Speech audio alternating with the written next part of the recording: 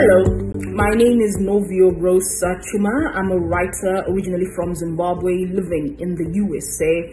I recently moved to Boston about 2 weeks ago, and moving to a new city in the time of COVID is pretty hectic. Nobody wants to hang out, understandably, and so adjusting to the new normal under COVID. I'm originally from Zimbabwe.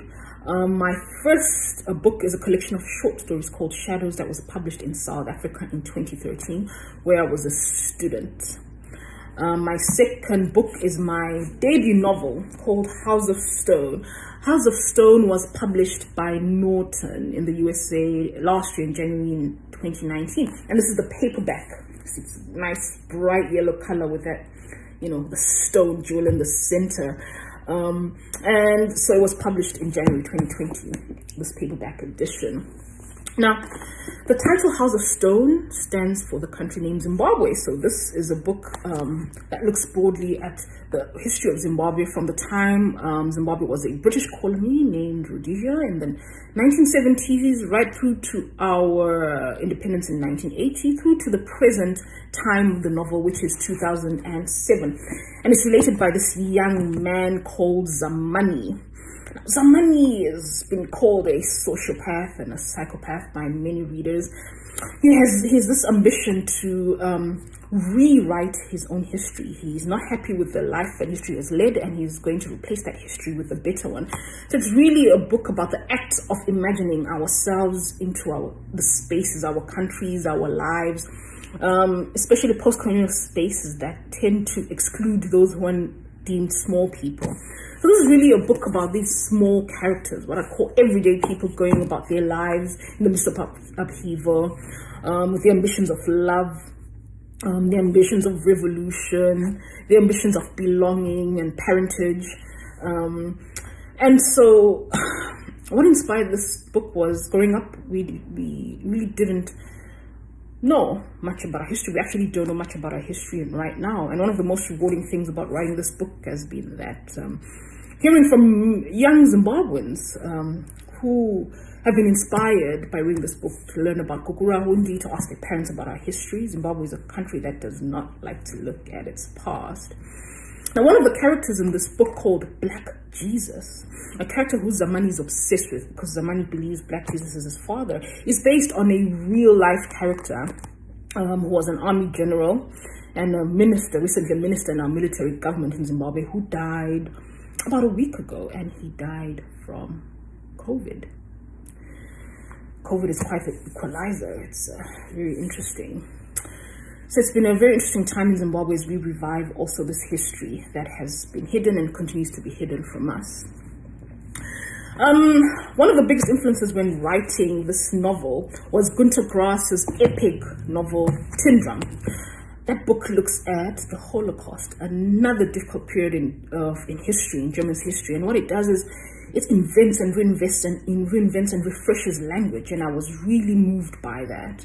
Another book I read whilst writing this work was the Zimbabwean writer Yvonne Vera's Stone Virgins. It's got this poetic lushness. The Stone Virgins also deals with Zimbabwe's Kukurahundi history.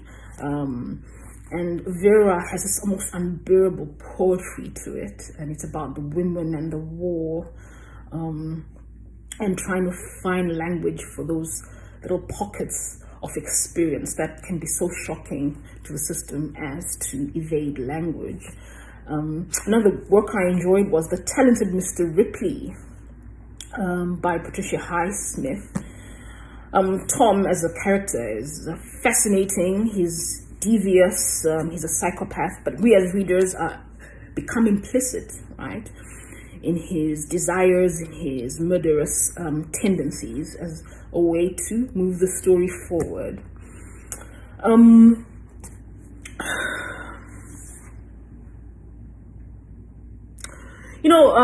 feel like I usually write but things that feel emotionally fraught to me. For me, writing is an investigation. There are things I don't really understand, or that I've been thinking about, that bother me, that feel too complex to just make sense of. And so I enjoy the discovery through experience of, these various emotional states. You know, what is it to be human, right? What is it to sit with discomfort? Some readers find my work uncomfortable, but I think that's where the real work begins. Discovery, introspection, self-reflection. I don't really have any ultimate goal or takeaway that I wish the reader to, imbibe having finished this book. This book has got multiple strands and storylines and characters. And what it is for me reading, what I love from reading, what I hope the reader will take from House of Stone is an experiential sort of journey. Usually books about, non-white, non-Western characters are usually used to try and understand another culture, another place. For me, this is a book about psychology, our consciousness. And for me, that is a human thing. And so my aim and hope is to implicate the reader, right? Implicate the reader in this experience of living, of being. Just one example of, violence as a global phenomenon that we all experience in various degrees in our lives. Currently with, the Black Lives Matter movement, both of you are saying globally, I'm sure we are tuned to the ways in which violence is a social construct in all societies.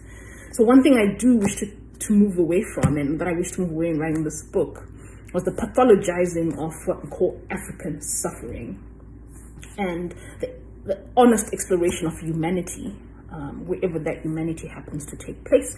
In this case, it takes place in Zimbabwe.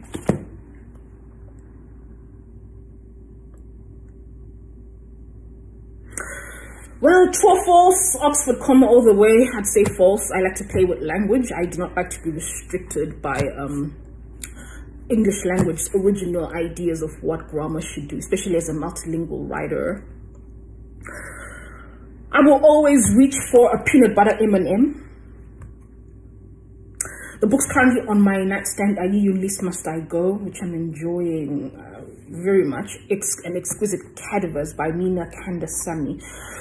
It is a mind-blowing book. The experience of reading that book is unlike anything I've experienced in quite a long time. I'm also reading Citizen by Claudia Rankin, which I'll be teaching this semester in my autofiction workshop class. I do my best reading in the night, late at night, actually before I go to bed, around 11 p.m. midnight. It's been such a pleasure talking to you. I hope you're all staying safe in the time of COVID, and thanks. Take care.